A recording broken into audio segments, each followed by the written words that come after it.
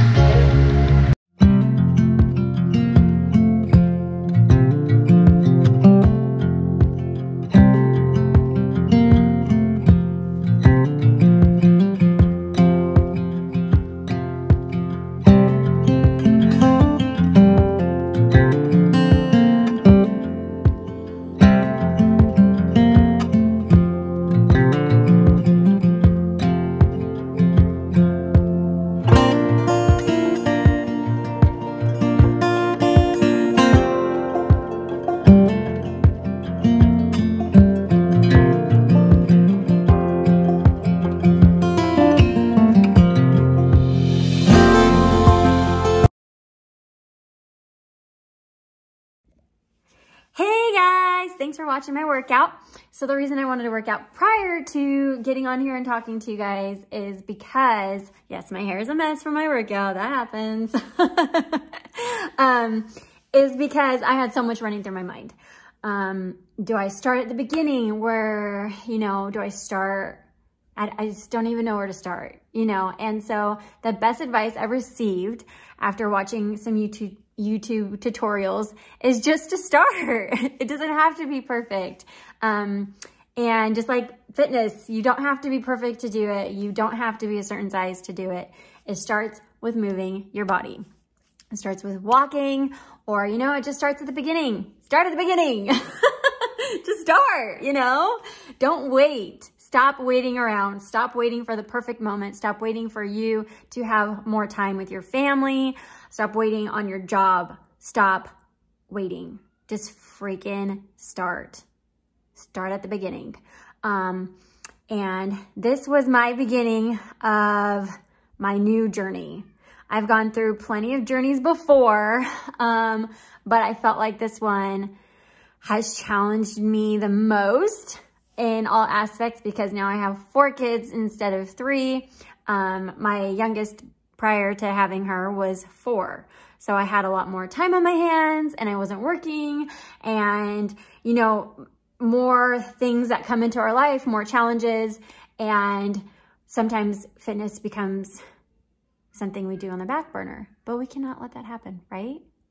Right. In the beginning, I started gaining weight when I was probably like 12 years old. I was in middle school, and, you know, I was just very lazy, and I just was eating the wrong things. And so weight started to pack on me.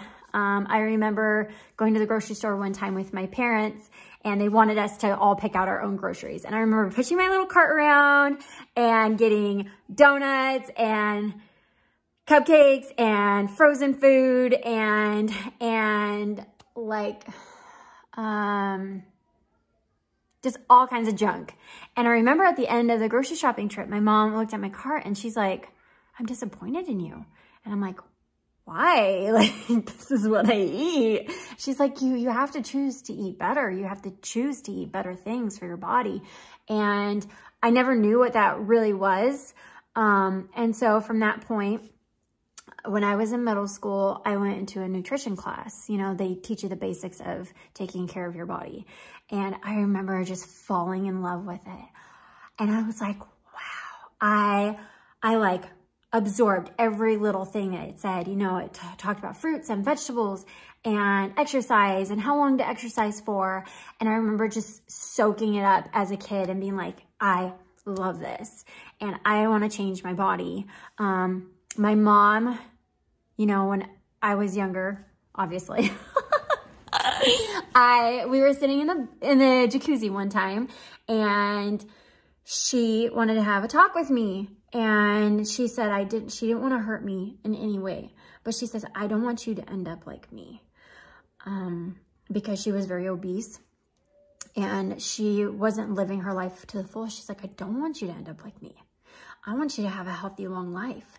And sorry, I get really emotional when I think about it, but her love changed my actions from that point on. She had purchased a treadmill. She had never used it herself. Let's be honest, she never ended up getting on it, but I did. And I remember running like 30 minutes after school every single day. I was in cheerleading and I would run up and down the block. I would create my own workouts. When everyone was doing free time for PE, I would actually go work out. I would go do lunges across the field and do push-ups and sit-ups and everything that they were teaching me in middle school. I would do those things. And eventually I lost 25 pounds in middle school on my own.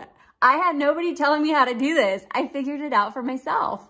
And that's why I want to do these YouTube videos, because I know I'm able to help other people who are in the same situation that don't understand, even know where to start. And I hope I can help people do that.